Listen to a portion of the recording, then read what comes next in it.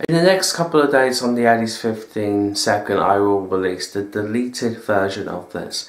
The deleted version is filmed with a much more new and more expensive camera, but the microphone is total shit, so I'm not even going to actually use it at all. So I'll post the deleted one, I don't know when, but soon, let's say. It's still like an Uncharted review, but it's not what I wanted. The microphone is rubbish, it is.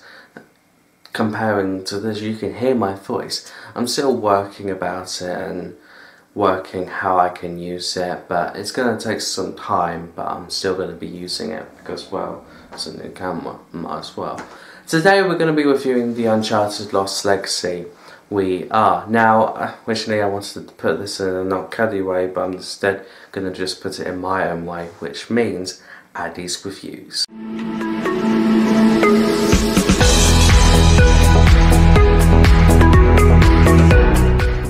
A bit of a backstory to this game. Alright, so we had Uncharted 4 and then also Lost Legacy. This one you play as Chloe and also like your second companion, Nadine was. Now Samuel Drake makes a return in this, kind of like a third companion until the end of the game. Your main villain is Safar, I think. It starts with an A-S-V, I don't know. But he's basically your main villain. Now, I know one of the things that Caddy pointed out in his review, that basically this villain is the same from Uncharted 2. Now, I only just started to play that game on the Addy's Games channel, so guessing he's right. Yeah, but this is basically, originally it was going to be like a DLC to Uncharted 4, but then they made it longer, so it's kind of like a standalone DLC in Baboom.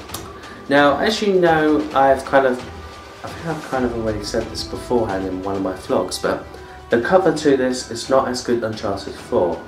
So I'm thinking that they only had about a year to spend on this, so they needed to get something out, which I hope they don't bring out another Uncharted game next year. If they do, that'll be fantastic, but let's just take a break 1 year without Uncharted and then we'll go back to it. I know that The Last of Us 2 is coming out soon, which I have no interest in because I am still under the age limit to buy the game, 17.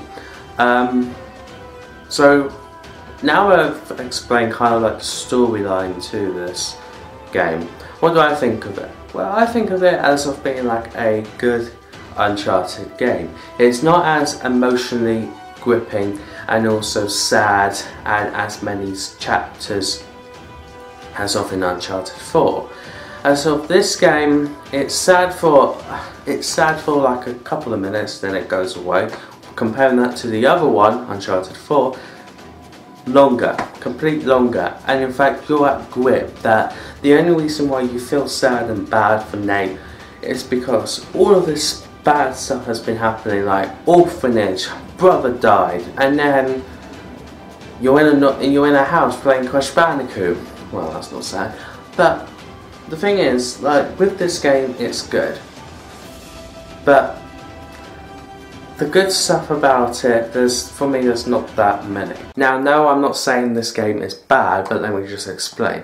I find out that the good stuff is that the new designs of Chloe. And like Nadine, it's nice having her hair back, but Chloe is kind of like, it's different. It's like, we thought it was better when we saw her in the Nathan Drake collection from the PlayStation 4 or Uncharted 4, but now, her being in this game, the design is much more better. I do understand also that some of the storyline is realistic, which is quite good, which I like.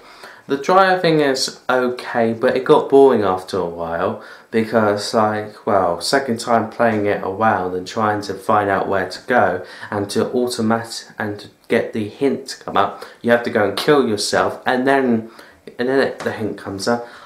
The driving, I just didn't really like it, and then after that, I'm thinking that people liked it so much because like there wasn't that many scenes of it in Uncharted 4, and then they wanted more of this and also more of the stealth. I'm not a guy to do stealth. In fact, I only think stealth makes sense in Arkham Knight. because, well, those games have a better stealth than this. I'm literally saying that. Because you can shoot guns, but that might be my young mind saying that, oh hey, shooting stuff is fun.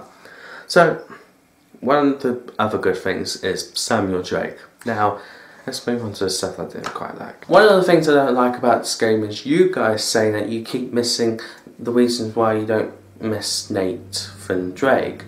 It's like when I heard that he kind of died in some sort of way during this timeline of Uncharted.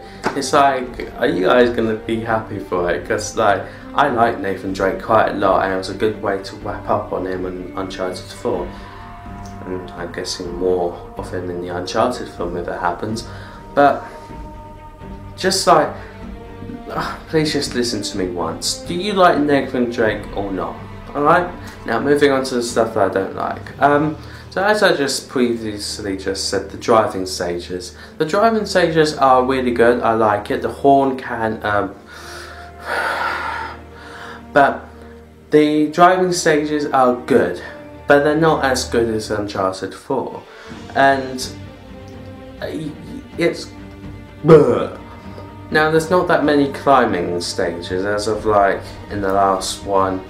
There was fast defense there's not that many fast defense, but in this, the climbing is good, but I don't feel like it's limited, or I don't feel like it's like, I don't know. The climbing basically is fantastic, but it's not as good as Uncharted 4.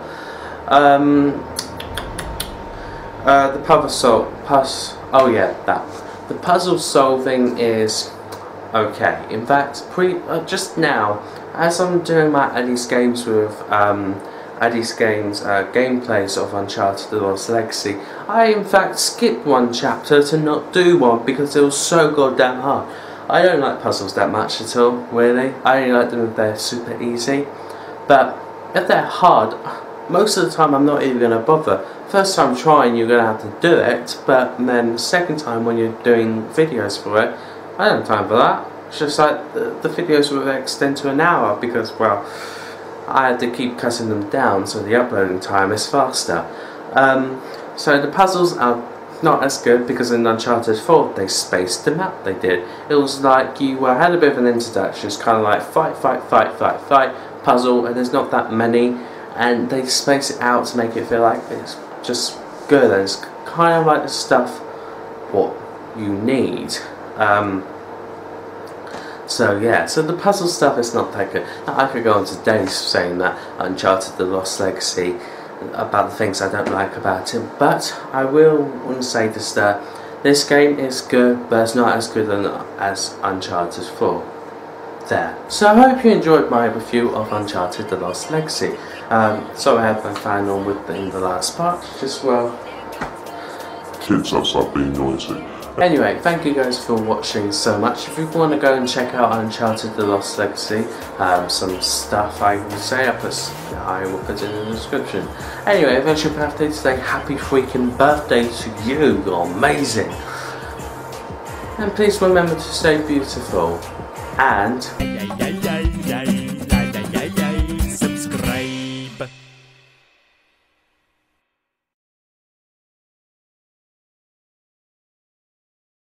Oh, sorry, I forgot. I'm going to give Uncharted The Lost Legacy an 8 out of 10. Thanks for watching.